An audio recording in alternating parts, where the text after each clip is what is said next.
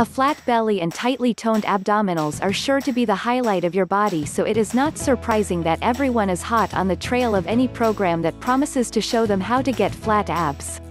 Your abdominal area is frequently the center of attention simply due to the styles of clothing that you might choose to wear. Guys like to wear tight t-shirts and go topless when at the beach, and gals love to strut the shore in a dynamite bikini. Even a gym workout is a fashion show today, and you can't work those tight-fitting exercise outfits if you don't have the flat belly and tone shape to match. How to get flat abs is actually a lot easier than you might think.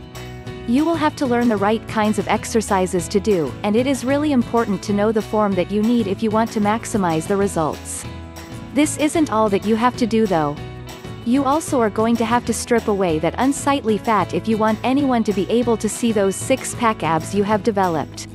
There are 3 main classifications of exercise routines that you need to learn if you are serious about having a killer body and a flat belly. Leg raises and reverse crunches. Trunk twists and side bends. Abdominal crunches. You need to know that although you can try to put more stress and emphasis on one portion of your abs, it is not possible for you to work the lower abs without working the upper abs and vice versa. This is because of the way these muscles are designed. When you begin to read about all of the different types of abdominal exercises, you might notice that it seems some target the obliques or the lower or upper ab areas, but you will still be, to some degree, working all of these muscles at the same time. When you do normal ab crunches, you are focusing the intensity of the exercises on the upper abdominal area.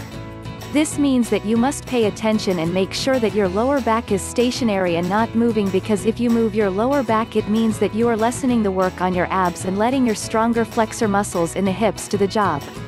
If you perform proper abdominal crunches for a flat belly, it means that you will pull your chest area down toward your hips using only the abdominal muscles. Exercises such as reverse crunches or intense leg raises change the target to your lower abdominals. This is the area of most concern to women because these muscles can weaken easily and it takes a lot of effort to make them shape up. These muscles also have a more limited range than many other large muscle groups, which means that you have to work it to make those muscles burn and contract enough to improve. Therefore, you need to toss out that idea that a flat belly is an easy process, because you have to exert effort to see some results. When you practice side bends or waist twisting motions, you are making your oblique muscles do the work. There are both internal and external obliques, and these are the muscles that help whittle the waistline to give you that well-chiseled appearance that complements the flat belly look. To get the flat belly and shapely waist that commands attention, you should begin working your abs on a regular basis. Unlike most workout routines, you can perform abdominal exercises every day. A daily abdominal workout will help you get the best results in a shorter period of time. One final bit of advice to heed is that while it is technically impossible to overwork your abdominal area, if you perform 3 to 4 sets of 25 reps of any abdominal exercise, that should be more than enough to give you the flat belly of your dreams.